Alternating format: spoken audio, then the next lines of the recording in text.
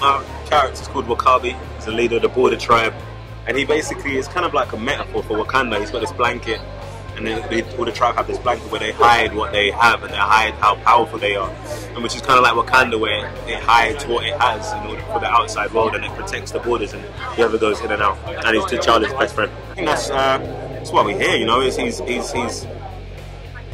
I mean, there's a scene when T'Chaka says, if a son isn't prepared for his father's death, he's failed as a father. You know, and that's what this is about. It's about how the next generation and how does Wakanda grow after T'Chaka's death. I think grief is a huge theme in this film. You know, it's how people deal with grief and how it informs who they are moving forward.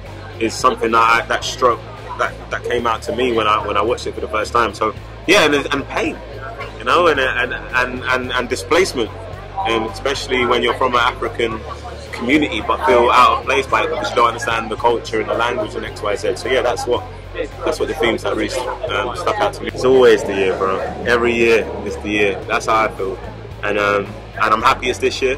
But I feel like this is a good film, and Brian Coogler's really brought it home, really made something special.